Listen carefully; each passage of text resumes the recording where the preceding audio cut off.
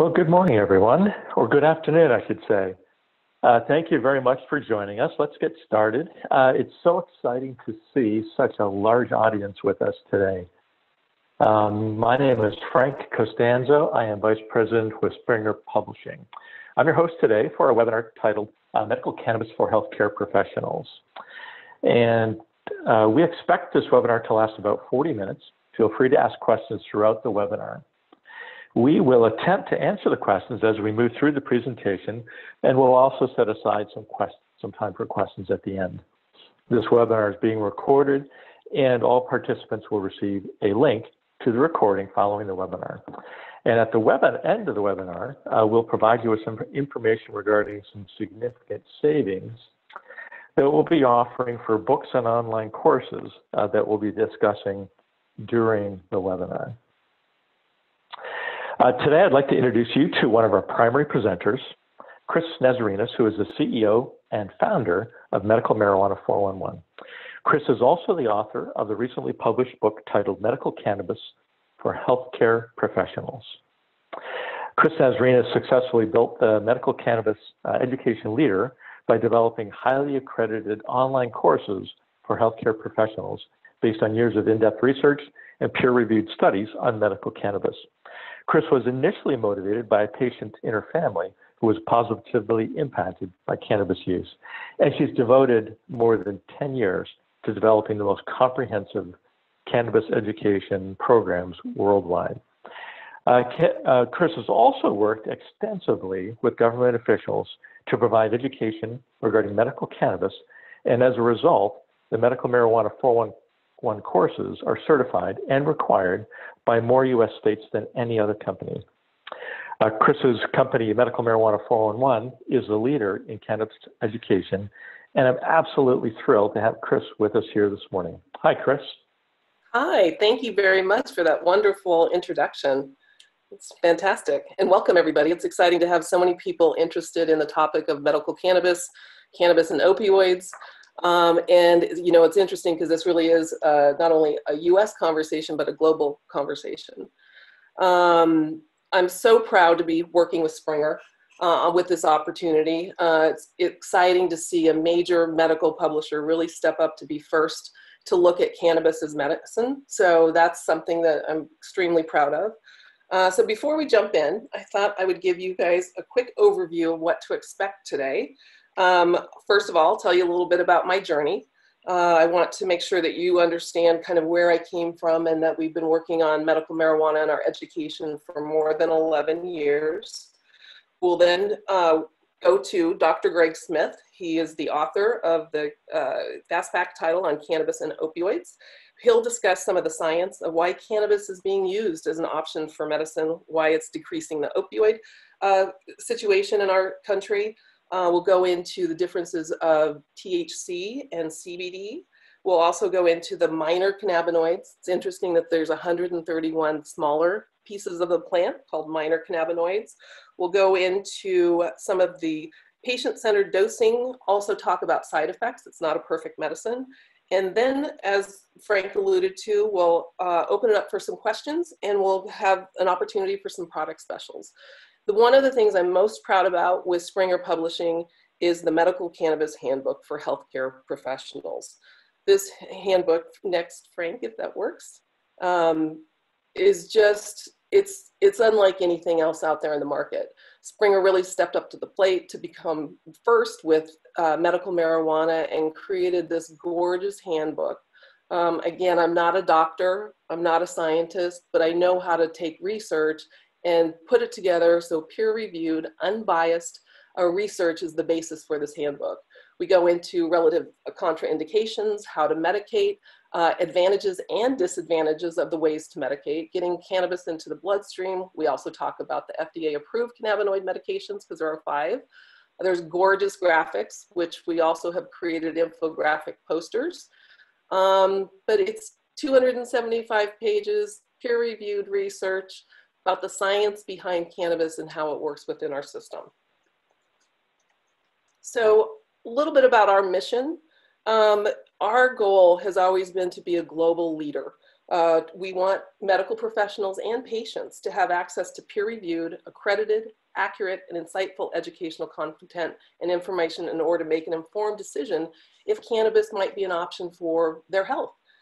There's a lot of misinformation out there. So one of the things that's our foundation is to make sure it's accredited and peer-reviewed research studies.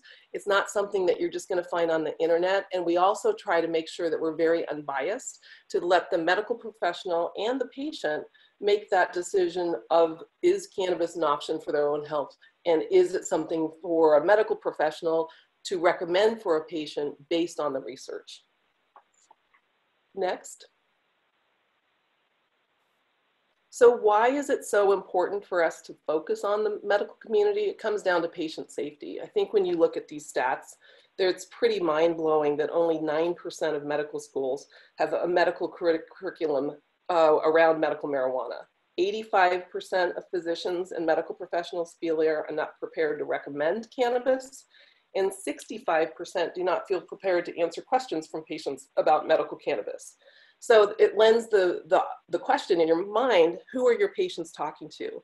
The front-facing person in a dispensary, the consultant, or sometimes called a bud tender, is the person that's giving them information. By law, and this is with one of the other things that we talk about and teach in our consultant trainings, is that they're not allowed to give medical advice. So they're not replacing what you do, but they certainly are the front-facing person. And it's interesting that we've got to change that conversation to allow health providers to be able to talk to their patients about cannabis. Next. So we didn't just come about in the last year or two. We were founded in 2009.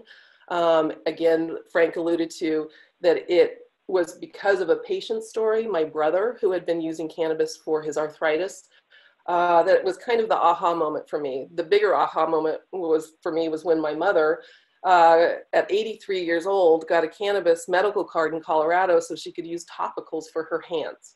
And what I would see is that within 15 minutes, she'd find relief from the pain of her arthritis, and she could knit and crochet. And all of a sudden, her positively, was impacted by a lotion that she rubbed on her hands. My mom certainly wasn't getting high. She was using something that penetrated through the skin level. As we grew, we became state certified in Washington. We then our primary focus has been to author ACCME accredited courses. We are approved by the American Medical Association for an online Category 1 course, which was almost unthinkable. It took 4 years of effort to get approved. As you know, or may not know, so cannabis is a Schedule I drug. By definition, that means it has no medicinal value and it's highly addictive.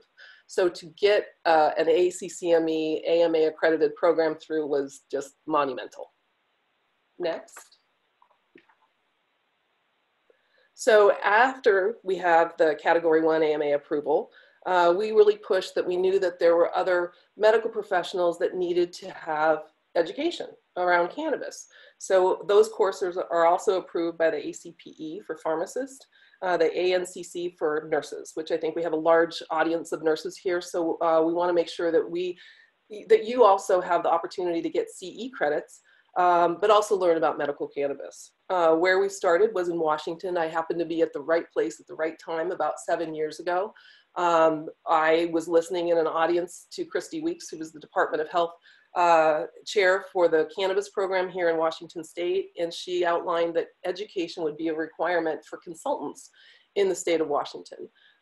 So we are one of 3 approved companies. We're the only online company. We're now approved for both medical professional training, consultant training in multiple states, and have several pending everywhere from New York, Pennsylvania, Utah. I've been asked to work with New Jersey on policy, Connecticut, et cetera. So it's something that we align ourselves very quickly and to align with government. We are expanding globally. My goal is to be the global leader, and right now we are leading that charge. We have our courses translated into Portuguese, Spanish, Japanese is in the works. We're also going to Israel, Mexico, Puerto Rico, and Europe. We have over 5,000 medical professionals that have taken our courses. We strive to be a compliance company. We want to make sure that we're working alongside government, policy, and medical professionals to make sure, again, we go to that unbiased, peer-reviewed research base for our courses. Our ultimate goal, patient safety. At this point, I would like to turn over the floor to Dr. Greg Smith. We refer to him fondly as Dr. Greg, and I'm incredibly proud to have him on our board, and he's been the overseeing chair for our ACCM activities. He has 30 years in clinical practice. He is board certified in preventive medicine, MPH for Harvard University, and 20 years practicing with medical cannabis. And I bet you, similar to most of you here, that it's one patient that started the conversation with you that made you start thinking, is this really a real option? He also has published 2 textbooks and 2 patient education books on cannabinoid therapeutics, 2 studies on clinical application of cannabinoids, and with Springer Publishing, he is the author of the Fast Facts about medical cannabis and opioids, minimizing opioid use through cannabis. Dr. Gray? Yeah, thank you. My headset's working this time? Yes, it is. Great. So again, I'd like to thank Springer Press because I think it was a big jump to recognize cannabinoid therapeutics by such a prestigious publisher. So thank you. Am I there? Yes. For a moment, I thought we might lose you, but I can jump in. So you got. Okay, I'm still here. Yeah. Okay. Yep. I'm still there, right? Yep. Okay, good. So again, I'm happy to be here. I'd like to start out with a little anecdotal story. My dad was a pediatric geneticist and sort of was at the beginning of genetics back in the 50s and 60s. And when he started learning about cannabinoids and their efficacy, and he started reading some of my books and some of the articles, he said, Greg, this is like antibiotics were in the 1950s. So that's literally how important these cannabinoids are. This is a whole new area of medicine, and we're going to keep taking the layers off the onions and finding the minor cannabinoids and combining the cannabinoids and the terpenes and like antibiotics and have a huge impact on how we treat patients into the future. So this is not just a new topic. This is a whole new area of medicine. And you're going to learn in the next 30 minutes why these cannabinoids are so important in so many different disease processes. Another thing I want to highlight before we get into details is that a recent Boston Globe article said that 14% of adults in the United States are now using CBD regularly. So that is a huge percentage of our population are using a cannabinoid, CBD, a safe cannabinoid, but there's no training, very little training going on in medical schools. And so here all these people are using it, and we want our healthcare providers to understand how it interacts and how its effects work. And since we aren't taught the endocannabinoid system in medical school or nursing school. So let's also say that there are already 4 FDA-approved cannabinoids available at your local CVS or Walgreens. Yeah, they're out there. Some of them have been out there since the 80s. So they have been recognized by the FDA as efficacious for a whole variety of medical conditions. The Institutes of Medicine in 2017 released a 400-page document describing 11 clinical therapeutic effects of cannabinoids. So, and probably this year or maybe next, we're going to have a brand new cannabinoid, which is Sativex, which is a combination of THC and CBD extracted from the plant. So we're going to have a plant extract that will be available at your local pharmacy, not at a dispensary, but at your CVS, your Walgreens, wherever you go to. So we got to know about these medicines. We had to know what the system that they work with. So here we are at a glance. This is a lot of areas when we look at seizure control, anxiety, bronchodilation.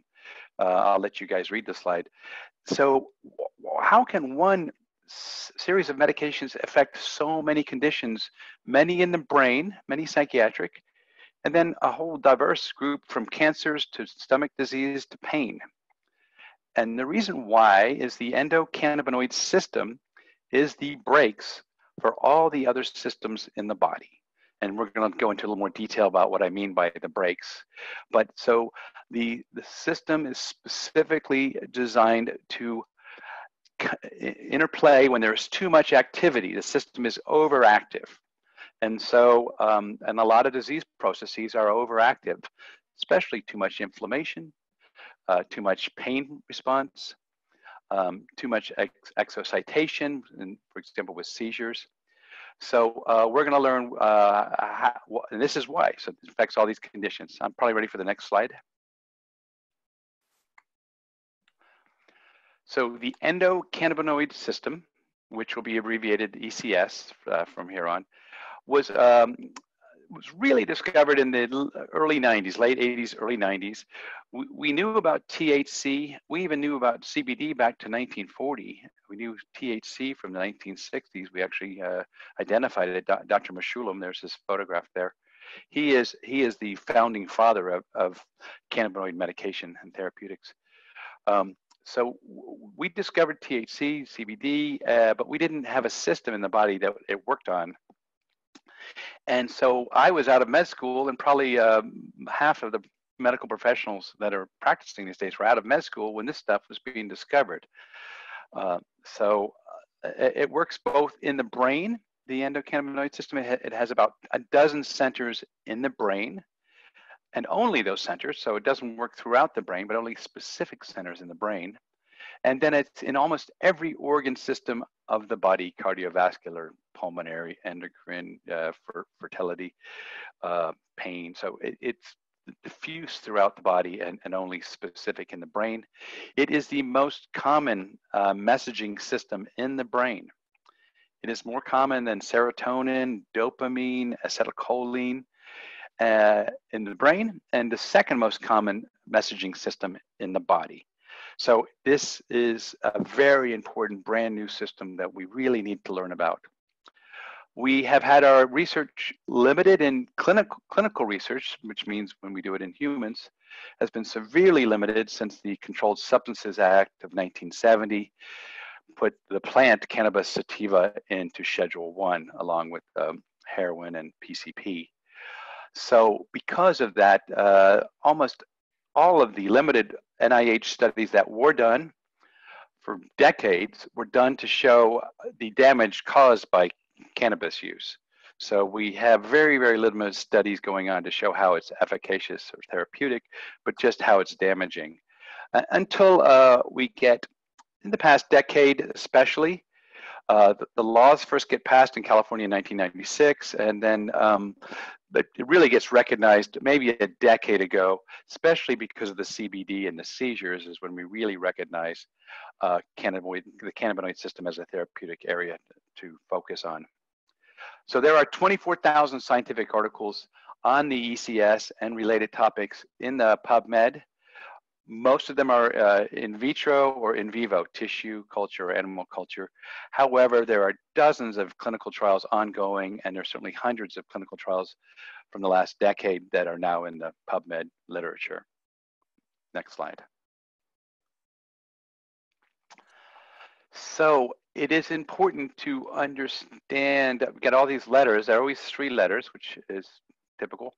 There's 131 at the last count cannabinoids in hemp oil or in cannabis sativa oil. So there's other things in that oil, which we'll talk about later, but there's cannabinoids, which means they only occur in the cannabis plant. And these oils do not occur in nature anywhere else but the cannabis plant. So there's 131 of them. The 2 that are most common and in the highest quantities in the plants are CBD and THC. But there's a whole bunch of others that are called the minors that we will be learning about over the next couple of years. THCV over there is the exact opposite of THC, and reverses the metabolic syndrome and has some very nice weight loss effects and helps with diabetes. CBN has been purported to help with, among other things, sleep and pain. So we're going to see these CBC, a very exciting cannabinoid, minor cannabinoid, that specifically targets osteoclasts and osteoblasts. and so for fracture healing and reversing osteoporosis. So all these are novel medicines.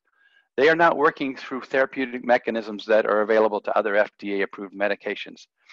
These are all novel effects using our endocannabinoid system. So it's very exciting. It's a whole new toolbox we're being given here. Next slide.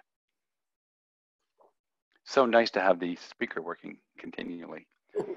Yes, it is. So this is important, the lock and key. So this medication, in many ways, is like gabapentin. That's the closest medication I can think of, so you kind of understand what you're dealing with cannabinoid medications. As we probably all know, gabapentin can go from 600 milligrams helps us to 3,600 milligrams. And the patient and the doctor work closely together over a period of months to find that dose, but it's a huge therapeutic window for using gabapentin. Well, gabapentin is a key that fits in a lock. And so the cannabinoids fit into the endocannabinoid receptors. The lock is the receptor on the cell membrane, and the key is the cannabinoid. So the treatment is going to require titrating from below the dose you need upwards slowly to your sweet spot or your right dose. These medications, they're almost all easy to use except THC. So THC is the tricky one for learning about dosing. And this is just an introductory lecture, but if I do stimulate your interest in this new topic, learning how to dose THC with CBD or CBD alone, because you don't need the THC, takes some time and some further learning, and I think Chris will explain to you what other learning is available. But the effects are immense. So let's look at some of the things: mood and emotional responses. So anxiety and depression are two sides of the same coin, at least when it comes to the brain. And the ECS is specifically involved with both anxiety and depression through how we store memories and how we emotionally respond to memories. Very, very important. And that's why it's such a great medicine for PTSD. We have some good research coming out from Sue Sicily. It's going to be due out very, very soon on treating PTSD. So this is a novel medication for treating PTSD. There are some issues with adverse effects, and so we look at growth and development, learning, memory, neuroplasticity. So in the people, young people, not even 18, but maybe even as high as 25, we really have to be careful with our dosing, because there's a lot of plasticity of the brain that is impacted by the endocannabinoid system. The system is there to create neural connections. So we have to make sure we're dosing it correctly. And what is the thing is, so it's start low and go slow. Yes. And then less is more. Less is more. We're going to talk about dosing in a minute, but less is more when it comes to cannabinoids. So here we are. We're looking at a receptor, and this is the interesting thing is it's a retrograde signal. So it's a fat soluble messenger, and almost all the messengers that we're familiar with are water soluble, and this is fat soluble. And so it is made on demand, immediately on demand in a nanosecond or a millisecond, actually. So this is not like the water soluble vesicles that we're used to seeing stored in the presynaptic membrane. This is stored in this is made on demand in the postsynaptic membrane and goes backwards. It's a break. I think go to the next slide.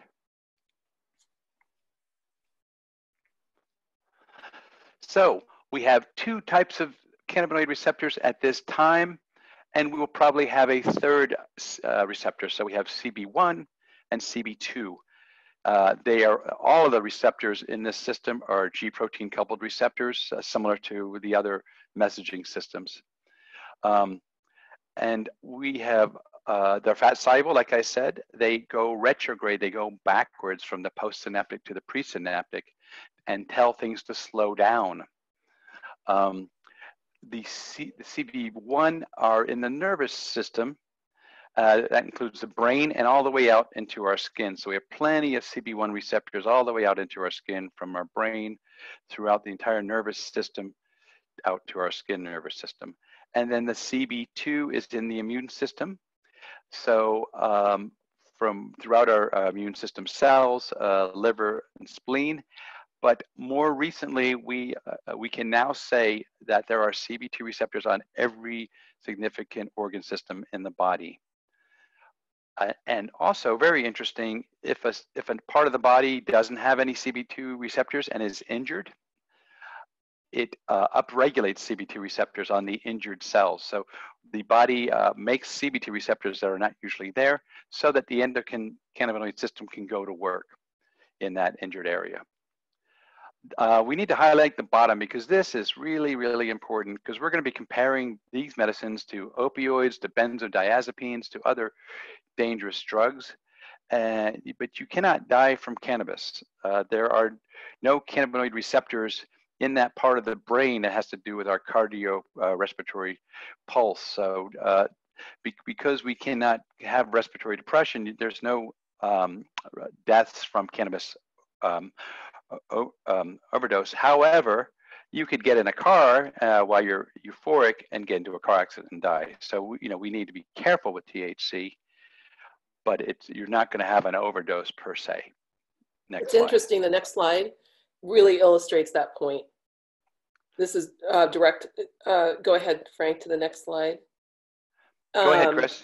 Yeah, I mean, this chart is almost that aha moment when you look at this, is that green line at the bottom, and this is from the CDC, so it is accurate data. And you look at that uptick of the opioid line, and then you look at the cannabis line, and you're going, okay, if patients are actually using cannabis to wean themselves off, or their physician or medical professionals working with them to decrease opioid use, well, that's a fairly safe option if there's zero fatalities from it, especially with what we know is happening right now with the crisis that we have in the United States, of just that huge upswing of opioid addiction, which Dr. Gregg, I know with the Fast Facts title, you'll get into more detail here in just a few more slides. Thank you, Chris. I think we can go to the next slide.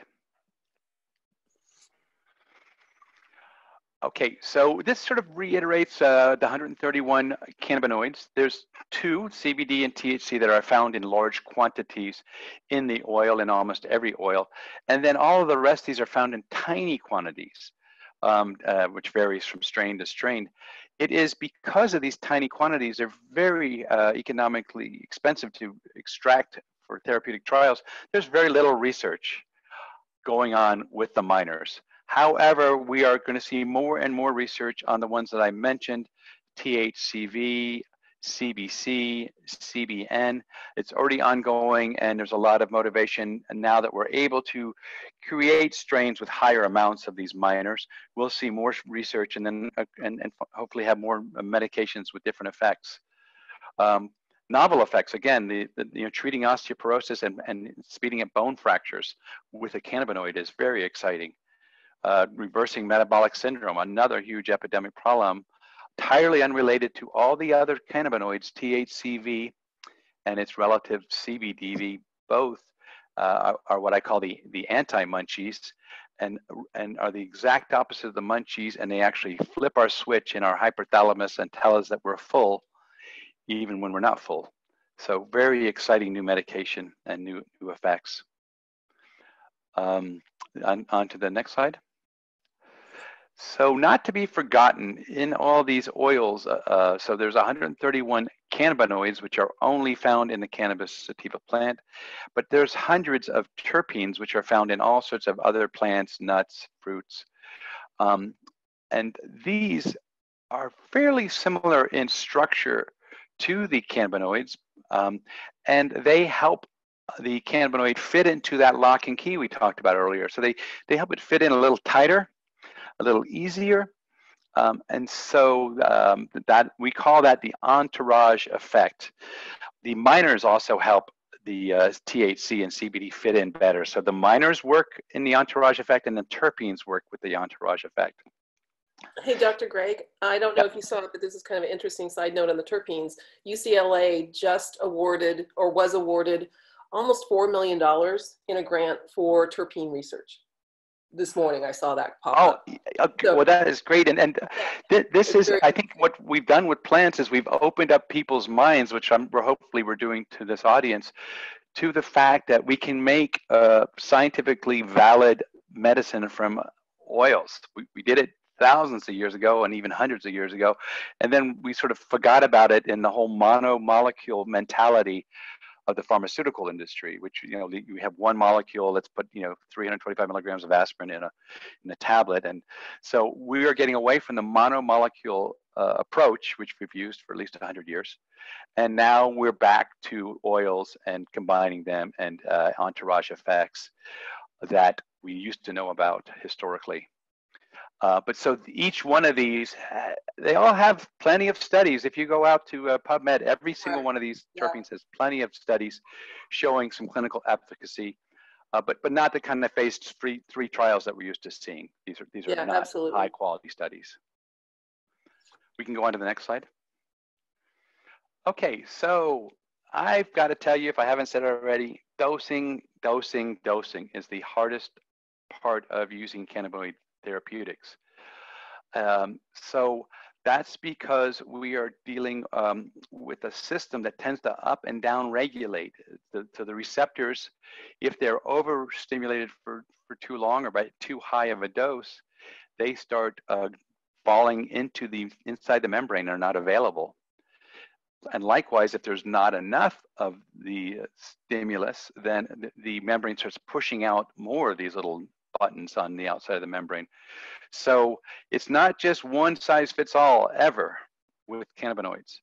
But I can say that once you have worked with your patient and titrated up to the sweet spot, which is the right dose, that you pretty much can stay on that dose. So that's that patient's dose. So it's not like it's a moving target. Once you get to the target, you pretty much stay there for the therapeutic regimen. And there's lots of ways to give this medication. Just off the bat, though, there's no systemic, so there's no intramuscular or IV injections at this point in time. So we're dealing with inhalation, which is the oldest known method.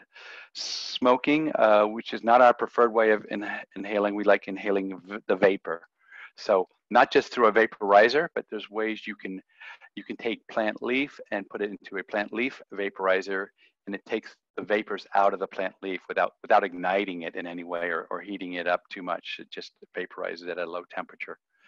So that's a nice way to get this stuff inhaled into our lungs, directly into the blood supply, and therapeutic effects in 2 to 10 minutes, maximum therapeutic effects in 2 to 10 minutes. So you have a back spasm, you have a panic episode, you're having effects right away. There's not many medications I can think of, albuterol maybe, that is that. Well, Dr. Greg, and I think that's an important point, is that a patient can also self-titrate.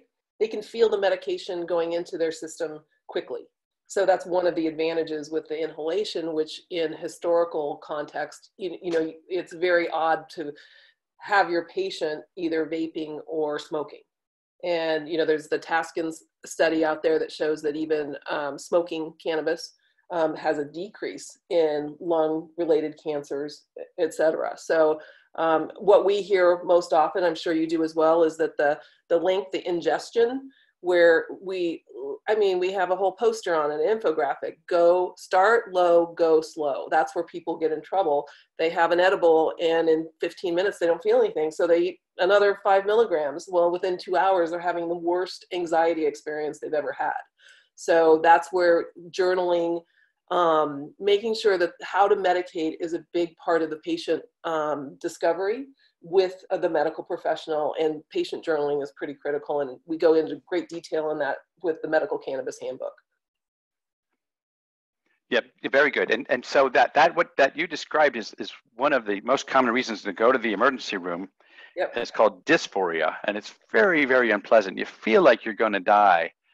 And it can last for many hours, up to 6 hours. So it's a really unpleasant adverse effect, but it is self-limited and it goes away no matter what in 6 hours. But the good nursing and good education we'll make sure that that patient leaves knowing not to double up or triple up on their oral medications, their ingested Yeah, I medicine. think we can go to the next slide. We go into a little bit more detail about those ratios.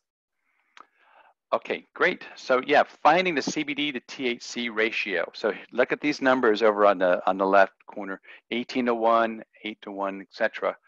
So the best medicine to start out with is the 1:1 ratio for most conditions, not the seizures and maybe not anxiety, but for most of the other things we're going to treat 1:1, and that is what the Sativex is, which is called nabiximols is the generic name, is a 1:1 plant extract of CBD to THC. And so what you will notice is the only thing that goes up is the amount of CBD. So you know, we don't need much THC when it comes to therapeutic.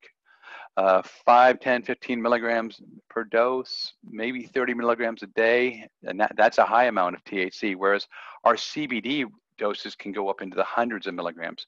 So you are able to recommend these different ratios because they're available at the dispensaries. They know, okay, you need a 4:1. Here it is on the shelf in a 4:1 tincture.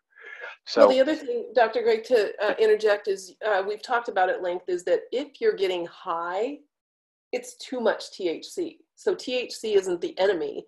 It's that if you're overusing or having too much THC at a time, it's that that's where you can run into trouble. Thank you. Yeah. So the mnemonic for that is, if you're getting high, your dose is too high. So you know, we always like mnemonics in medical practice. And the reason why it's too high is in order for you to get euphoric. Some people use the word psychoactive effects with euphoria. You are probably overstimulating the receptors, and so they're going to downregulate after a couple days of doing that dose. And what happens when they downregulate is you need to take more medicine to get the same effect. So we don't want downregulation. We really want to slowly move up to the sweet spot and stay there. Okay, I think we can go on to, okay. A very important point is about CBD is it's a negative allosteric modulator. I just like to say that. It modulates THC. So THC fits in the lock and key, and CBD from a few inches away from the lock mechanism, not really a few inches, but from a little distance away from the lock and key, actually pushes the key out a little bit. So it decreases THC's effects. So that's why we like to have plenty of CBD in there with the THC to modulate what THC is doing and to reduce the adverse effects. Almost all the adverse effects associated with these cannabinoid medications are from THC. So that's the one where we're going to learn about anxiety, paranoia, agitation, dependency, and addictive behavior. All are related to the THC, and the other medicines are very, very, very gentle with wide therapeutic windows and mild adverse effects. So here we go, side effects. Yeah. Again, this mostly has to do with THC. And these, you're going to learn these because when you talk to your patient, in order to find out how it's impacting their CNS, you're going to have to ask them these questions because they're not all going to tell you I got high, but they can tell you they had some altered sense of time. That's a very early symptom of higher levels of THC. Impaired short-term memory, auditory hallucinations can happen early. And then with higher doses, you can get psychosis. It's a temporary psychosis, delusions, and then this agitation or dysphoria, which is very unpleasant. And then what we can do then is modify how they use their dose, and we can divide the dose in half. So it's twice a day. We can change it to sometimes you use the inhaler, and sometimes you use ingestion. There's a million variations, and all of these different medications made in FDA-approved facilities are available at dispensaries. So these are high-quality medicines with certified good manufacturing practices, just like we'd expect from any medication, are available at the dispensary, so you can have the patient modify their dosing and get to the right dose.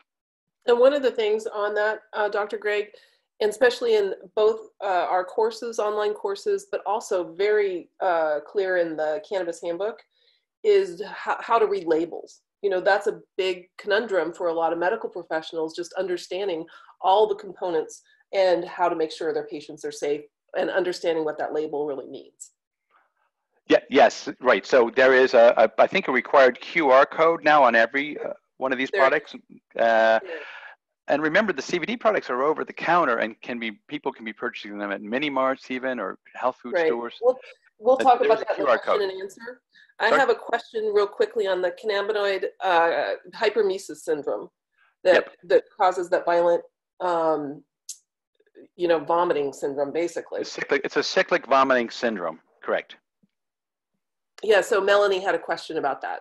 So it certainly is real.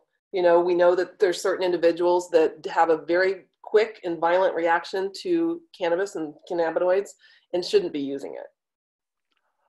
Yeah, let's talk about that. So this is still a rare condition.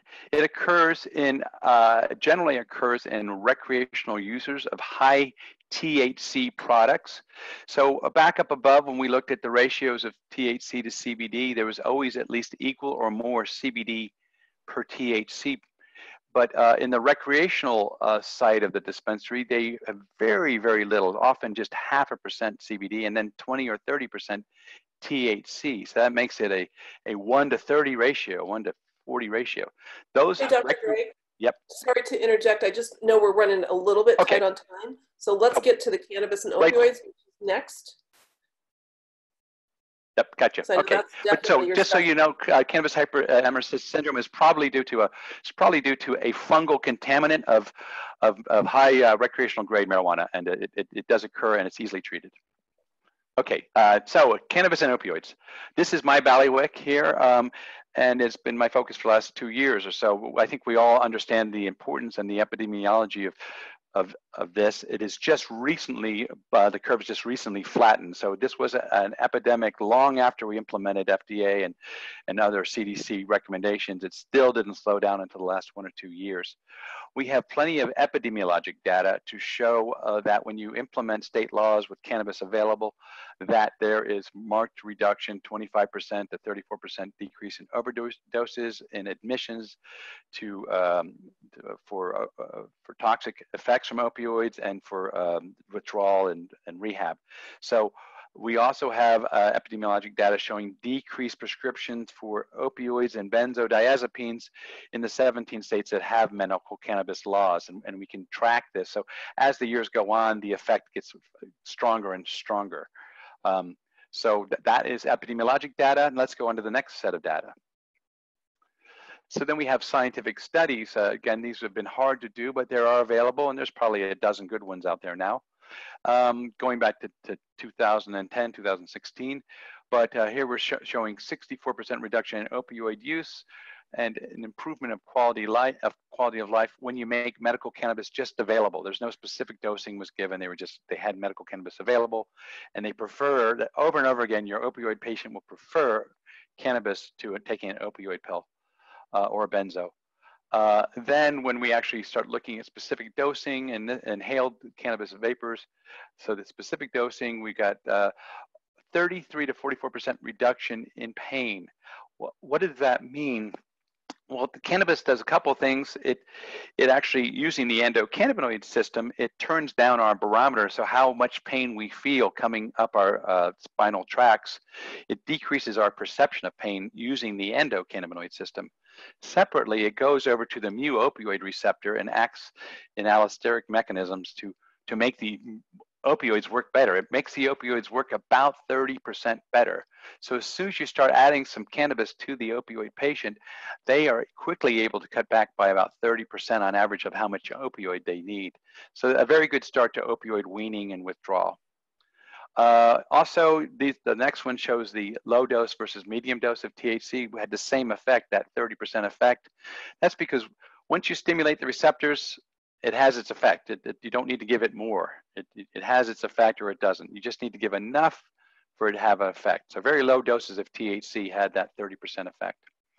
And neuropathic pain, the reason I put this here, Cannabinoids work on all types of pain. So fibromyalgia, excellent. It's probably the best medicine out there for fibromyalgia. But sciatica type pain, neuropathic pain, myofascial pain, arthritic pain, and it works through various mechanisms, not just turning down the barometer of pain perception, but turning down the inflammation and swelling that is occurring at the pain generator, turning down our emotional response to pain. And a lot of times when the pain becomes chronic, the emotional response to the chronic pain is more impairing than the actual pain itself. So it makes the world a little brighter, it's like putting rose-colored glasses on. You're not high, especially with the CBD, you're not high, but the world just looks a little bit better and a little brighter, and it makes the emotional response to the pain less of an impact. Now there's the book. It's over 1,100 references, I believe, on that, the medical cannabis and opioids. And we're going to have some opportunities for some specials at the end. So we want to make sure we get to some questions. We've got those coming in. So I think, Dr. Gray, we're going to have to miss this slide, and let's go to the pre-webinar question first before we jump into questions. Okay, you want to read that out? Yes. Hang on, let me move the window. Question: I work with post-operative surgical patients, many of whom have a diagnosis of cancer or Crohn's disease and use medical marijuana for managing their symptoms. We have found that patients who use medical marijuana as an outpatient are much more difficult to control their acute post-operative pain than those who do not. Like many places in the US, Michigan does not allow medical marijuana in the hospital. So what can we do? What can we do on the inpatient side to help treat acute pain in these patients while still trying to minimize opioid use? And the second part of the question, is there a role for dronabinol, Marinol, to serve as a supplement to their outpatient cannabis use, even though it's not FDA approved for the use of pain? So we can quickly kind of address that because I've got a couple other questions coming in. Got it. It's a very nice question. And so what's happening here is they've stopped using their cannabinoid. The opioid is not getting the allosteric boost of cannabinoids. And so they need 30% more than they would have needed if they had the cannabinoids doing their thing. So the providers have to very closely manage their opioids, knowing that for several days, 4 to 5 days, they're going to need more opioids than they would have because of there's no longer any allosteric effects. I don't like Marinol. It's a very old medication. It is a synthetic THC analog. Lots of euphoria associated with it, addictive behaviors associated with it. It is a monomolecule synthetic, and I think its days are numbered. I think that's it. The other thing is, don't forget that acetaminophen, Tylenol, works specifically by it's a prodrug that turns into a CB1 receptor stimulator. We didn't know this until a decade ago, but so Tylenol works through the endocannabinoid system. It only works through the endocannabinoid system, and its pain relieving effects are using the ECS. So you can add your Tylenol up to the allowed daily amount. Great, thank you. I want to get to a couple other questions. I think we're there. From Grace. We previously stated that marijuana does not affect the cardiorespiratory function since it does cause respiratory depression, but here it says breathing problems and stroke are chronic side effects. So they're comparing when we got to the side effects and just some clarification on that. And where I'm thinking, Grace, is go ahead. Yeah. Okay, so let's talk about the breathing. So when you inhale smoked cannabis, 92% of what you inhale into your lung are the same particulates that you'd have if you smoked a cigarette. So ignited marijuana plant material is very similar in nature to ignited tobacco plant material. However, lots of research has not been able to find any increase in any respiratory tract in cancers. And that's because of the anti-cancer effects of the cannabinoids. That's the theory, is that the cannabinoids are actually preventing. But you don't want to give someone who has a lung condition, 92% of it is actually particulates that can irritate the lungs.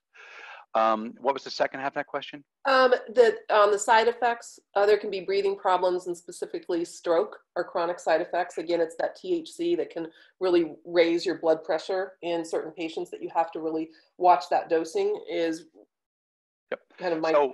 understanding? I would say cardiovascular adverse effects are our biggest concern with THC. We have a lot of cannabinoid receptors in our endothelial lining cells of our blood vessels.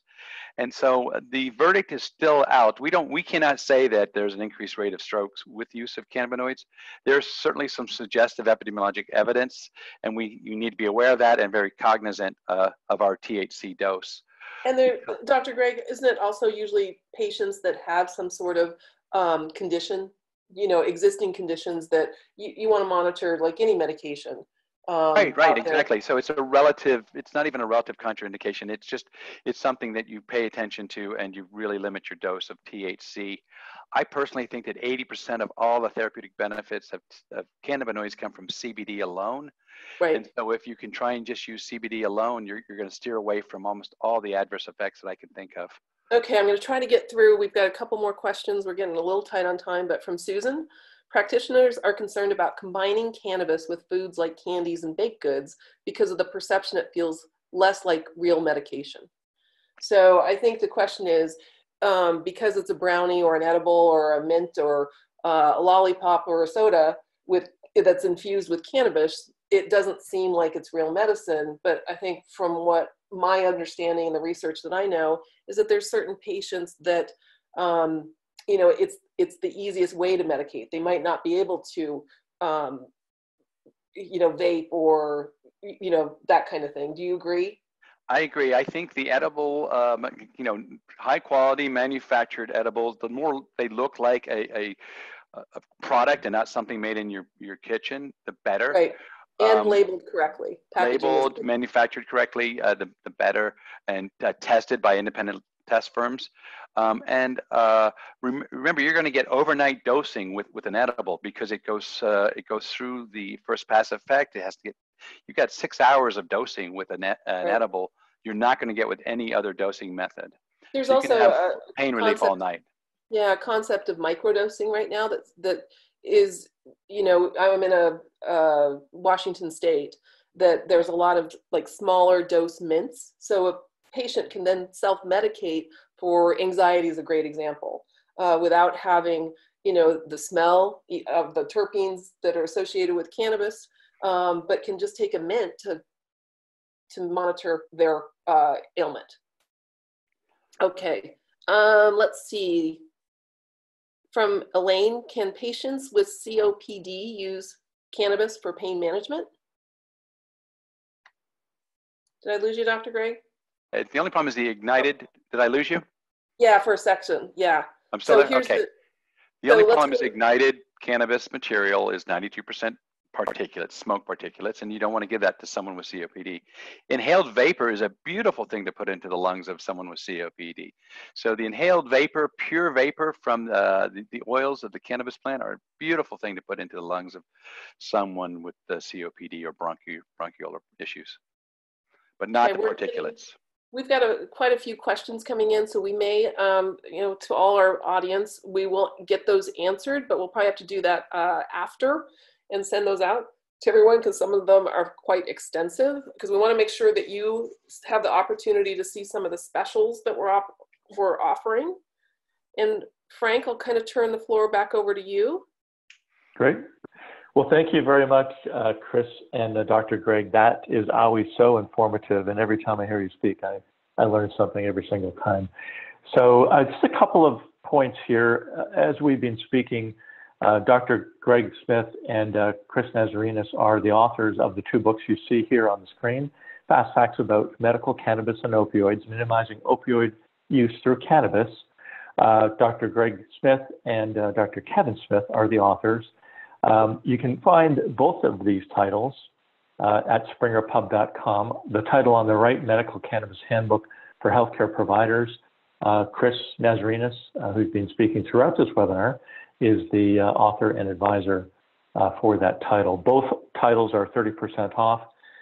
You can see the code MM411WEB, W-E-B, and that can be purchased at springerpub.com.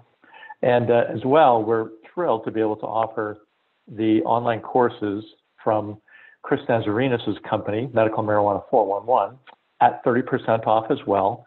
notice that the code is identical. MM411 web is the access code or the discount code.